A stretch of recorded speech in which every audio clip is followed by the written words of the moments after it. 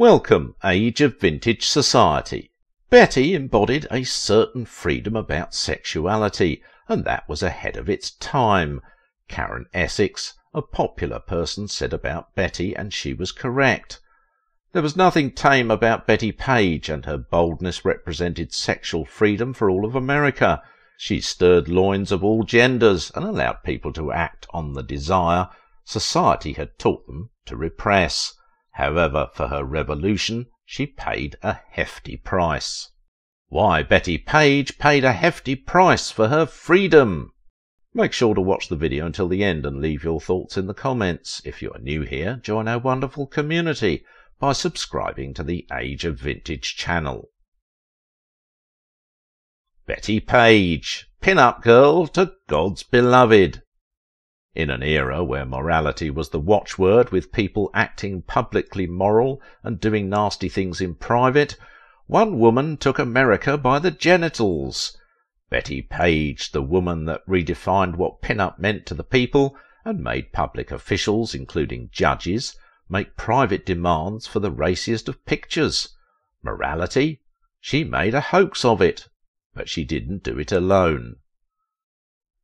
What's better than a pin-up girl to adorn the walls of people in the 1950s?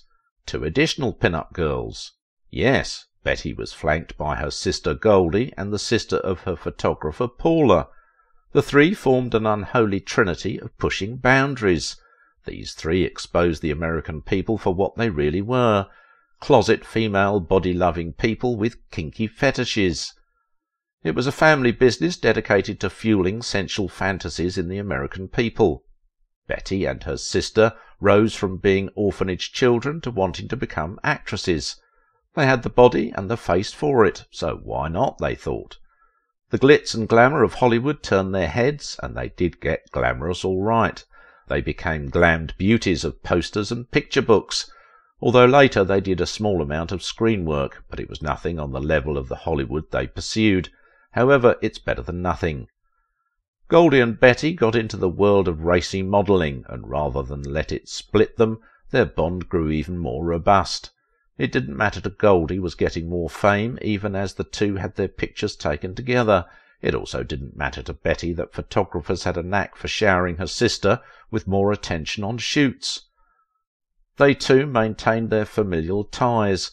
It was them against the world that had piled up misfortune for them at an early age, but there was a sibling rivalry between them, with them looking so alike, although it was nothing serious or sinister. Goldie pulled out of the game early. As much as she wanted to dazzle, she also wanted stability and create a family. Besides, she had reached her peak, and there wasn't anything for her to offer again. So Goldie dropped the excitement that came with modelling and chose to be an art teacher and a wife, although it was one of her modelling jobs that led her to the man that she married. Betty was married to the glamour, and with her sister out, she had more pairings with Paula, the sister of her photographer Irving Claw. The two did things to the people of America with their poses and costumes. They didn't do the regular shoots. Instead, Paula and Betty did bondage shoots together, with both taking turns dominating each other by tying each other up in different positions. People loved them as they brandished their whips in their tight leather fittings. However, it was Betty that resonated most with the audience, and was the one that the audience crowned the Queen of Bondage. Not many people could resist Betty's steamy looks when she was tied up and gagged. To the audience she was the best. Irving Claw, her photographer, was right when he chose to work with the pin-up goddess and introduce her to the bondage theme. Honestly, she deserved the crown. Those pictures of her tied on a chair are far too irresistible. Don't get us started on the ones where she wrestled with Paula or other models for dominance. But there was one thing Betty didn't mention at the time. She didn't like the bondage shoots. It was something she had to do if she wanted her other pictures to get released. I never whipped anybody in my life. It was all pretend. I had to do at least an hour of bondage poses in order to get paid for the other modelling work. The star revealed as she regretted the bondage shoots she took. It was those shoots that ruined her life eventually. Those shots that gave everyone else glee led to the star model becoming a shut-in to the extent that nobody else saw her, not even her beloved sister Goldie. The two only communicated with letters, but the content of their letters showed that they still had their bond as sisters. Goldie cherished and hoarded the letters. She kept them until her death and passed them over to her son. In those letters, Betty wrote about her fears and insecurities about how she looked growing old. She also related her mental health problems to her sister, even though she wasn't as descriptive of the nature of the illness. For example, Betty would write how much she was eating more than usual due to her feeling depressed, a side effect of the pills doctors gave her to help her cope with her psychotic breaks. Yes, the star that hung on the walls of many people eventually became psychotic. She suffered so much because someone decided to use her as a pawn in their game to acquire power. Sad, isn't it? But even as her life was dotted by misery and disappointment, true to her southern spirit, the curvy star refused to give up. Betty May Page was born in Kingsport, Tennessee, April 22, 1923. The star was born into poverty with her father's mechanic job, barely able to put food on the table. Things were so bad with her family that her mother divorced her father, and her father headed to jail for stealing a car. Eventually her mother couldn't cope with taking care of her children alone, so she took them to an orphanage. It was either that or the children would starve. In the orphanage, Betty and her siblings learned to be resourceful. They began well at making their clothes and doing their makeup, an ability that would later come to serve the pin-up goddess. Betty left the orphanage, but it wasn't because happiness had finally come to her and her siblings. Their father had gotten out of prison, so they went to live with him. This turned out to be a fatal mistake.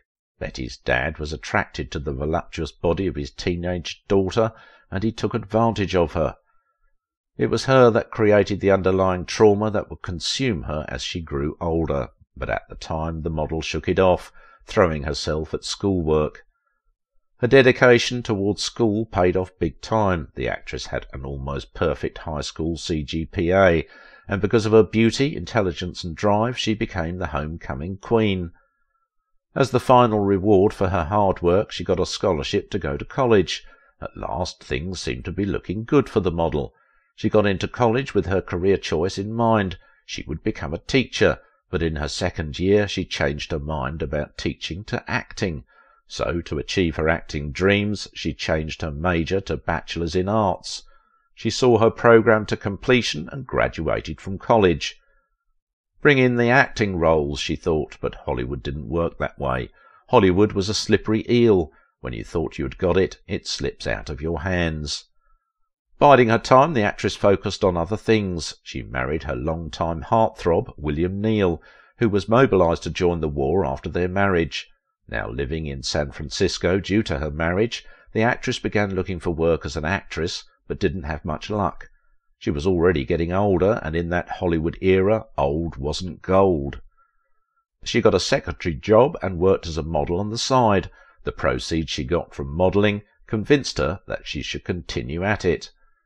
Although it wasn't easy for her to become a model, a leading model agency rejected her on account of her height and voluptuousness, but she quickly put disappointment aside. She was determined to have the last time, and soon enough the opportunity came. Hollywood finally saw her. Last laugh, here I come, Betty thought, but it wouldn't be so. She got a screen test, and she failed that screen test. The man that evaluated her wanted her to fail. The man chose a look that didn't compliment Page at all, and after, he hinted that he would make her pass if she'll accept the pass he made at her if you catch our drift. To be sure we are on the same page, we'll be blunt. He wanted to sleep with her. The curves on the pin-up queen called to him, and he wanted to grab her waist as he ploughed deep into her. Betty refused. She was angry. How dare the man? She was married, and he dared to bring this sort of offer to her. I don't mind sleeping with someone to get ahead, but I'm not going to sleep with everyone, Page later said. She was very much loyal to her husband. Just that not long after, she and her husband divorced, and she would never get another screen test again throughout her life. Not that she needed any. She moved to New York, and finally the stars began to align for her. However, she found herself the object of attention of a police officer, but she wasn't in any trouble. It turned out the police officer, Jerry Tibbs, was an amateur photographer, and the pin-up star was the best person he could practice with, so he approached the star with a deal. He would take pictures of her and she would pose as a model for him. It was a win-win situation. The alluring model would have a portfolio of pictures and Tibbs would get practice. Tibbs was the one who recommended the pin-up legend's signature look. He styled the racy model by suggesting that she cut her hair so that her bangs would sit above her eyes. Jerry Tibbs felt the bangs would go well with the star's forehead. He was right. Thank you, Tibbs. The sultry woman began to appear in a couple of popular magazines like Wink, and she was involved in the film Stripperama. In the film she wasn't stripping to nakedness, as the name suggested, but for the 1950s it was enough to set tongues wagging. Betty became renowned, and she found herself in the Playboy magazine 1955 shoot, where she was in the holiday spirit. By holiday spirit we mean she wore a Santa hat and less of any other clothing. That shoot solidified her as the best of the best. People wanted more of her. Walls bore her images, and with that shoot she expanded her modelling. Irving Claw, the self-styled pin-up king, with preferences for bondage shoots, contacted the actress to work with her. With the pictures they produced, they created a rave, and soon they created trouble for themselves. Unfortunately, they attracted the attention of a morality-posturing politician, Senator Estes Kefauver. The senator claimed the pin-up king and queen were corrupting the American youth's morals. The senator formed a subcommittee on the issue, and like that, Betty was in trouble. She began to panic. She didn't want to testify against Claw and the rest of their pin-up crew. Everything the actress had built began to burn before her eyes. Her gut wrenched. Her mind cracked further than before. Her mental health also suffered from the stress of thinking about the whole trial. Irving had become ruined and Page hightailed out of town. But getting away from everything didn't provide the results Betty wanted. All the pain she had suffered in her life settled in her mind, and it began to fracture, but the cracks weren't obvious yet. She abandoned her life as a pin-up girl and got married. She continued to stay under the radar, but she wanted more out of life. So she attended a Baptist church in Florida. The experience was so powerful for her that she became a Christian. Her newfound faith and the life she led in the past warred in her head. She divorced her new husband, and after a while she remarried, but at this point the voluptuous pin-up star had gone past her threshold. Psychotic breaks happened more often than not. One of the most dangerous of her psychotic episodes being when she brandished a gun during a religious retreat, screaming at the very top of her lungs about the coming of retributions of God. Another was when she held her family hostage. Her third husband had kids from his previous marriage. During one of her episodes, the star held a knife to them and had them pray to Jesus. It was a harrowing experience that led her to get committed in Jackson Memorial. At this point she had lost all her wealth and had to rely on social benefits checks to survive. This meant she didn't get the treatment she deserved and continued to be prone to violent psychotic breaks. Apparently she had schizophrenia, and it was until she attacked her landlady with a knife that doctors reached this diagnosis. She was committed to the Patton State Hospital for almost 2 years, and when she got out she viciously attacked her landlady, who only barely survived the attack. This time she got 10 years committal to the same Patton State Hospital. At this point people got curious about her. They wondered where the super pin-up model had gone. The curiosity around her gained traction, that it became a cult following. Penthouse magazines were ready to pay anyone $1,000 for information about where she could be. Different rumours were flying around. When the model got out of committal, Hefner visited her and saw how unfairly she had been treated. While the star didn't have any money, some magazines still sold her pictures and made money off her. Hugh said no more. He got the best agent to help Betty recover her royalties. Things began to look better for Page, who marvelled at her newfound popularity. Though it took a while, the model came to terms with her younger years as a model. However, she was stubborn about avoiding the media, and she did this until she lost her life to pneumonia. The legendary pin-up girl had inspired an era of sexual freedom, and has had a film about her which was moderately successful.